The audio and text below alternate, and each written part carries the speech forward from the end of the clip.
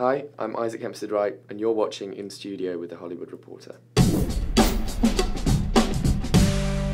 Thanks so much for joining us. Thank you for having me. Okay, so before, I just kind of want to start with the first episode of Season 8 and all of the Bran and Jaime memes that are popping up.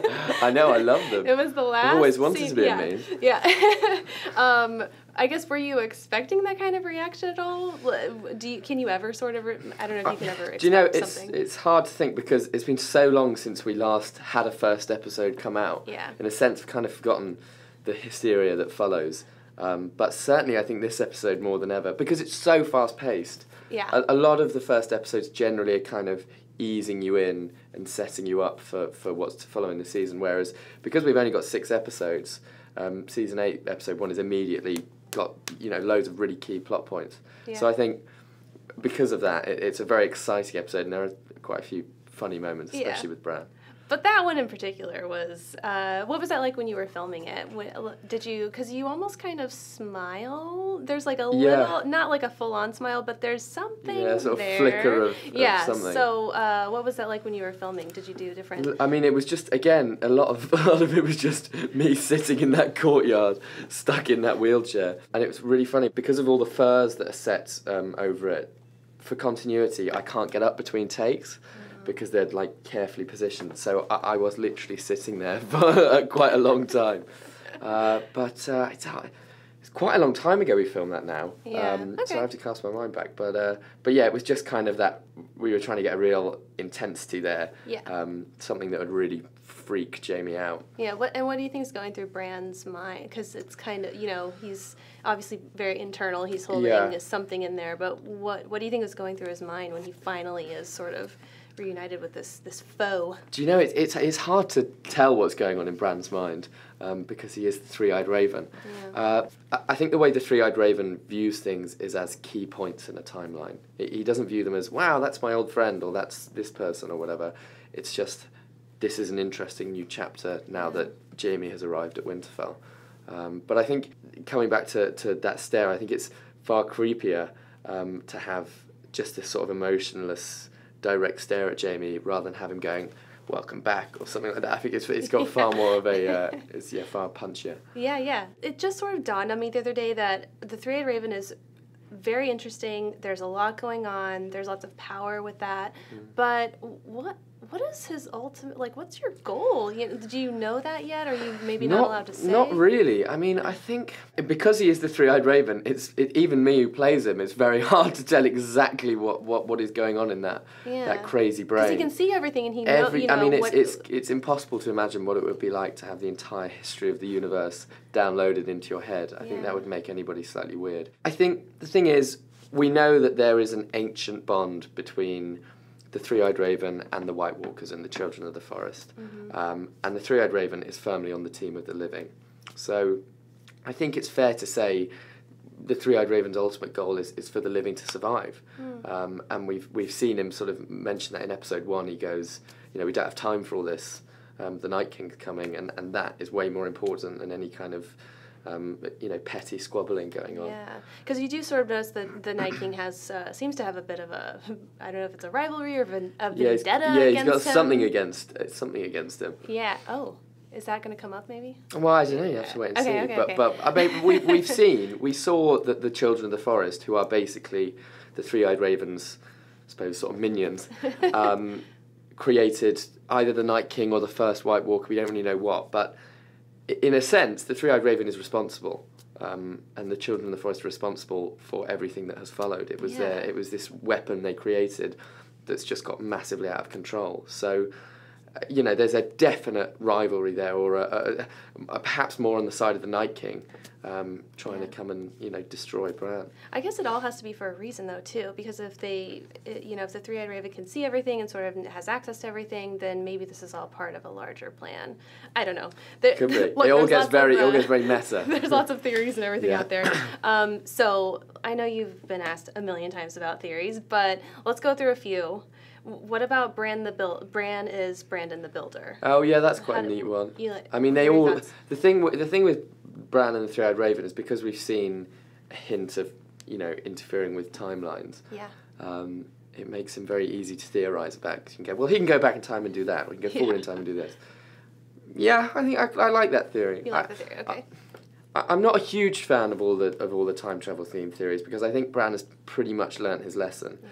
It was made very, very clear by the previous Three-Eyed Raven that when you start interfering with things in the past, it wreaks havoc, as we saw with the Hold the Door episode. So I feel like, and especially now he's not just Bran, he's a Three-Eyed Raven. It's not like he's still a teenager. He's like, no, I'll give it another shot. I think he pretty much knows that that's off the cards, off the table. Oh, that Hold the Door scene. Yeah. We just rewatched it's in devastating. preparation. It's it makes me cry devastating. every time. It's so sad. And I'm sure it was sad for you also, because you had become really close with the actor who plays Hodor. Okay, so another theory was, the Night King being a Targaryen? That's not how I thought that sentence was going to go. I know you've been asked about Bran being the Night King, which we've seen the Night King in, like, we saw it. It's clearly not. It's a different actor with red hair. No.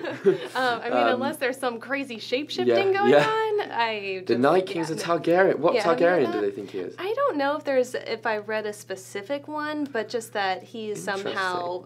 I think it all goes in like the ice and fire. But in the books, there's this different character called the Night's King, which is kind of who the Night King is based on. Maybe people got confused. And he is a Targaryen, I think. Okay, maybe that's what it was. What do you think about how much we should be reading into the Night King's like messages, the symbols, and the things that they're leaving? What, the sort of spirally thing? The spiralies. Yeah, I mean, I don't really know what that means. Okay. I think we've seen, if you go back to the episode where the Night King or the first White Walker was created, you see it's a sort of emblem of the Children of the Forest. Yeah. That big stone circle kind of thing. I guess that's just their means of communication, because they can't really talk. Right. I think that's just their way of going, we're coming for you. Yeah. It's just like a little, maybe it's something visual also for a little graffiti tag. That's let's just set some human body parts on fire. A really scary graffiti tag. A really scary one, exactly. And actually on that note, there are a lot of like sort of horror elements. One of the first scenes, maybe it's the first scene of the series, I can't remember, but is White Walkers, and it's pretty scary. It is, yeah. Are there more sort of horror elements yet to come that we can sort of? Well, I mean, there are. I'm not sure about horror, but certainly horrific elements. I think are on their way. Yeah. I mean, as we know, it's all coming to a fore. Yeah. There's going to be a battle. Something like that is going to happen. Yeah. And it's going to be brutal.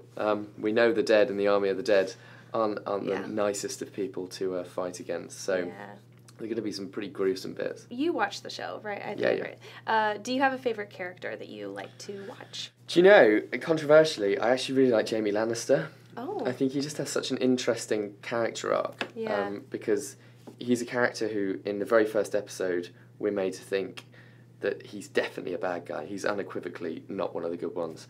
And then as time goes on, his morals become less and less clear, and his allegiances become less and less clear. And I think there's also an interesting parallel with Bran, where he loses his right hand, which is his sword hand, and something that defines him in the way that Bran's legs defined him. So they're both characters who've had to adapt to a loss, and I think that's made them perhaps into better people. Or certainly Jaime. Yeah, I think I love watching Jaime Lannister's story. Yeah, he's great.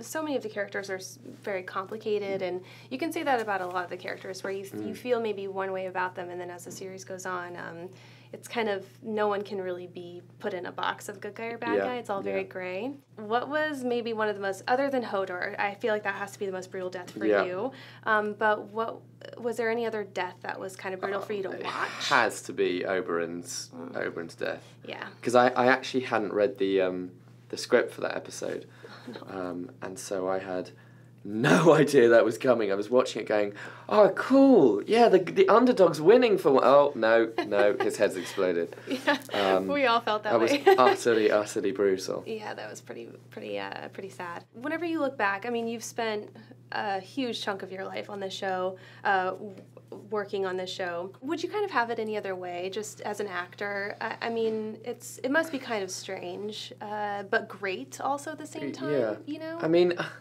It's hard to say. It's like saying, how would you relive your childhood if you could redo it? But you kind of signed on for a job were you 10 when you yeah. So it's like if I signed on for a job at 10. My entire life. Yeah, no, do you know what? I don't think there is anything I would change. I truly mean this. I think Game of Thrones has been one of the best possible TV shows to grow up on. Yeah. You look at other, shows where kids have been, really exposed to kind of a very stagey, kind of actory thing from day one, whereas for us it's always been such a sort of family environment. It hasn't felt like we're kids being worked and we have to do this and get a publicist and do whatever. It's felt quite organic, and certainly my experience of it has just been a lot of fun. Yeah. It was always, especially in the early years when I was still really young, sort of 12, 13, 14, I just had a huge amount of fun on set, and everyone made sure it was fun, and I wasn't stressed about having to perform a certain way or whatever. Good. So I don't think I would have it any other way. All right. The last thing I wanted to ask was, I know you can't obviously give me anything, but as we look forward to the last 4 episodes that we're going to see of the series, except for the prequels, I guess, if you can maybe in a vague way, like any sort of way that you can tell us what we can look forward to, or what will we be feeling? I'm assuming it's a mixed bag of emotions. You've seen from these first 2 episodes, kind of that they have been the calm before the storm, and what's to follow is going to be quite unprecedented in Game of Thrones world. It's pretty much non-stop. It's brutal, it's terrifying, and I honestly think you're going to, at one point or another, experience every single emotion on the spectrum of emotions. Okay. There's really nothing I could say to prepare you for it other than just get some tissues and sit on your sofa and enjoy, sit on your couch and enjoy it. Wonderful. And I lied. Actually, my last question is about you and acting. What are you looking forward to? I mean, I know it's probably, you've said it's bittersweet, leaving the show. Are you at all looking forward to sort of branching out, doing other types of roles? Definitely. Or are you looking forward to that? Yeah, no, we're very excited to sort of kind of find the next thing, and it's a sort of, you've got to look and choose carefully coming off something from Game of Thrones, because we've been spoilt with the best TV show ever, for at least for my first ever job, so I'm going to take my time to find the next thing that's right for me, but I'm very much looking forward to it. Wonderful. Well, it's been great watching you on the show. You're great. The show is great.